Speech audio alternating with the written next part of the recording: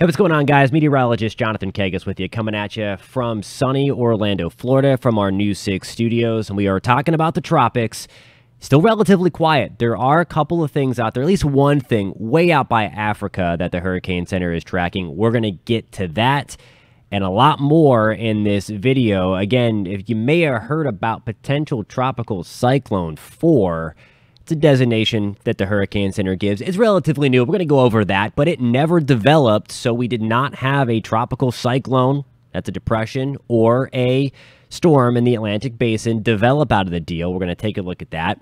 New African wave, though, that just rolled off of Africa yesterday. It's still dealing with a pretty hostile environment. There's a lot of dust, a lot of wind shear, a lot of dry, stable air out there in the short term. Over the next week to 10 days, we alluded to this a little bit in our last video of Tropics Watch, that it's going to try the basin as a whole to become a little more conducive to development as we get into the end of August here, that last several days stretch of August. So we're going to go and take a closer look at that a little bit long range over that next 7 to 10 days stretch. First, though, want to talk about what was potential Tropical Cyclone 4. You may ask, what is that? Why is it called a cyclone in this part of the world? Well, a cyclone is a storm anywhere along the world, around the world. When it's in the tropics, it's known as a tropical cyclone. There's a set definition that I'll show you in a second, but here is what's left of what was potential Tropical Cyclone 4. You see the rain moving into parts still of drought-stricken South Texas, so getting some beneficial rain as a result of this tropical wave that has pushed on shore now. So again, development chances are now zero with this entity as it's on land moving out of the Gulf of Mexico. So some good news there.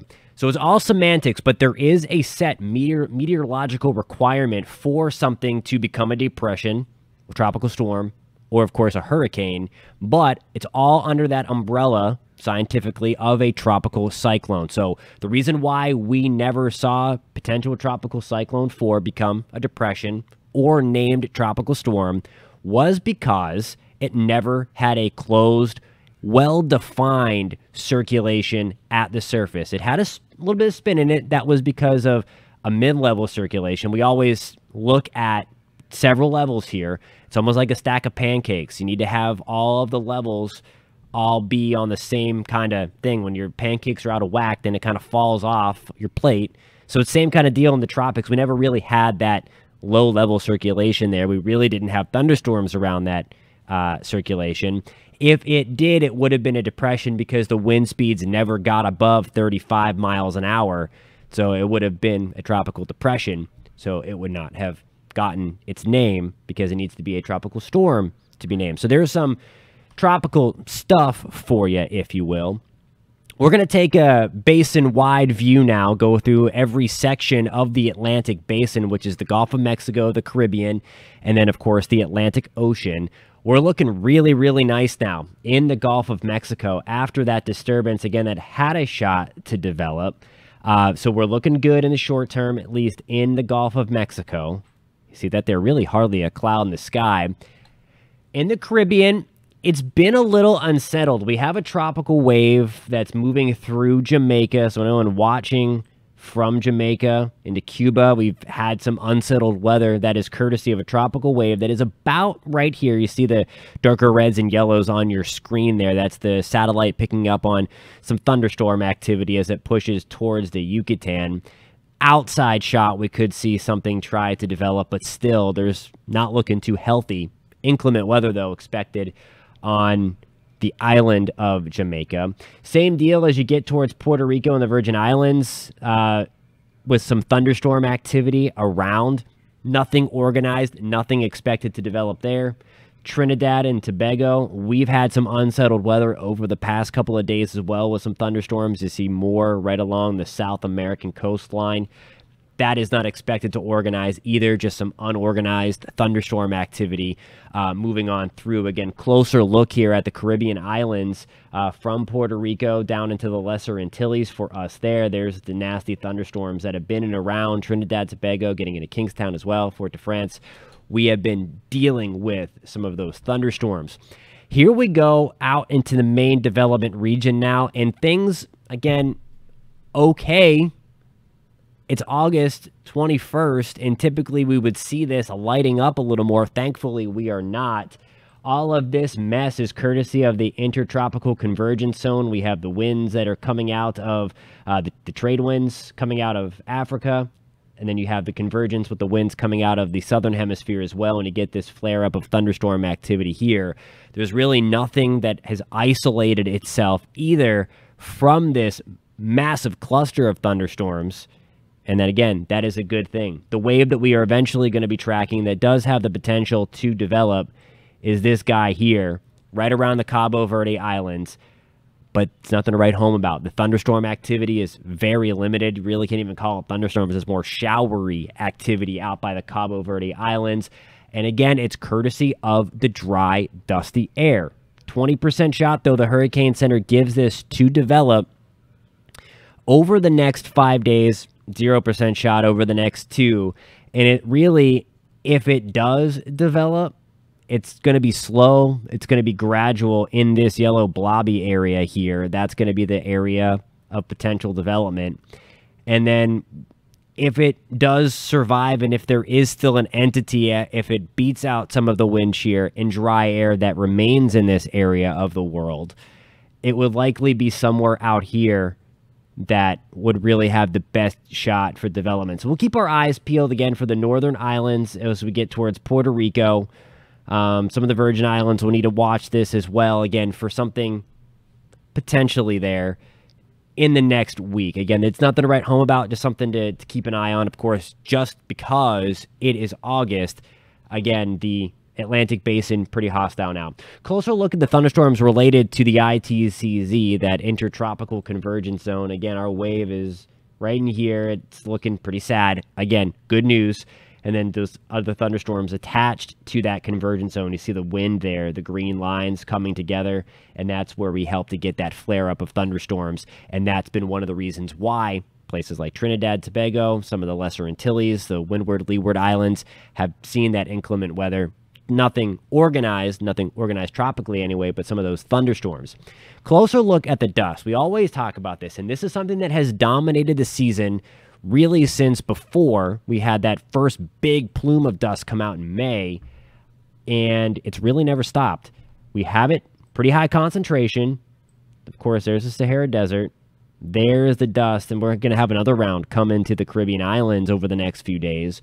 But this is where our little wave is now, so it's ingesting that dry, dusty air, that stable air as a result of the Saharan air layer that still extends through most of the main development region. So if this does develop, it is going to be slow. It's going to have that slow development opportunity as it works its way over the next few days. I want to show you this hurricane index. It takes a bunch of things into consideration: water temperature, wind shear, atmospheric conditions, and you see where we're looking for the green, that's where it's all systems go. That's where it is very unfavorable for development over the next few days. Our wave is way out here still. Where it's red, that's where we do have conditions a little more favorable. So this is looking at particularly Sunday, and then over the next few days, really things don't change. So if that wave can survive to be somewhere around the Turks and Caicos, certainly closer to the United States, that's where we could have some issues for something to try to spin up. It's really going to have a battle in the short term again, and that is why it only has a 50% chance to develop over the next several days. I want to show you the water temperature also out here, and the one thing with it being so quiet, there is a lot of untapped fuel out there. So again, we really...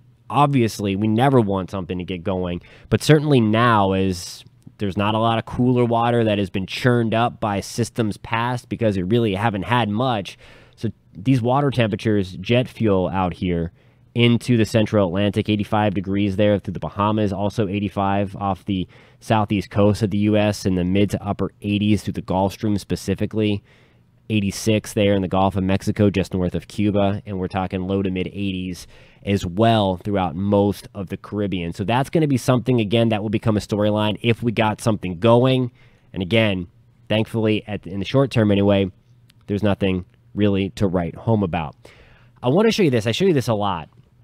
This is the model spin, if you will. The low-level vorticity is what we call it scientifically. It's the American resolution, the American solution here. And you kind of see some of these spirals off of Africa here.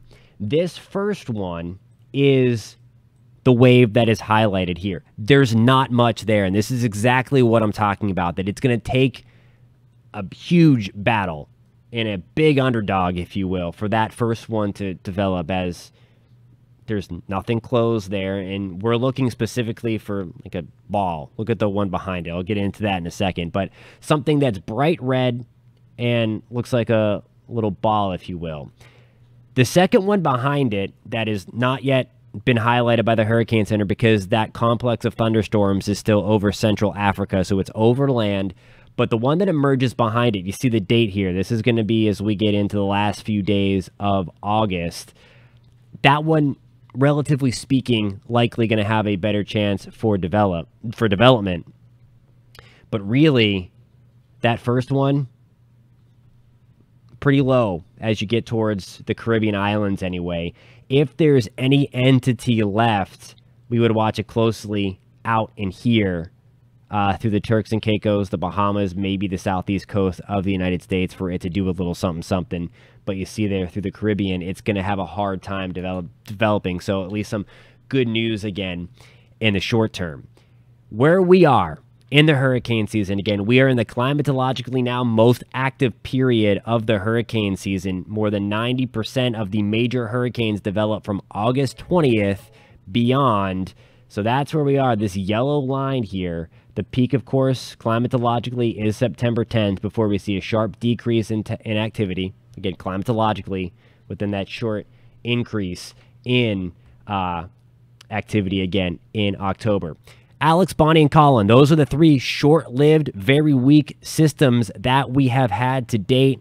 Danielle is the next name on the list. Again, other channels have already named Danielle several times. We don't do that here until the Hurricane Center does that, of course, because the last two waves, due to the hostile environment that we've talked about on this channel, continues to dominate the Atlantic basin in the short term. So again, Danielle is the next named storm, still has not been used because PTC4, Potential Tropical Cyclone 4, that was designated, had the potential to, but again, the environment not that conducive to supporting really any tropical systems at this time. That is likely going to change, as we talked about last week, and then again today as we get rolling towards the last really 5-6 days of August. So stay tuned. Again, remain vigilant.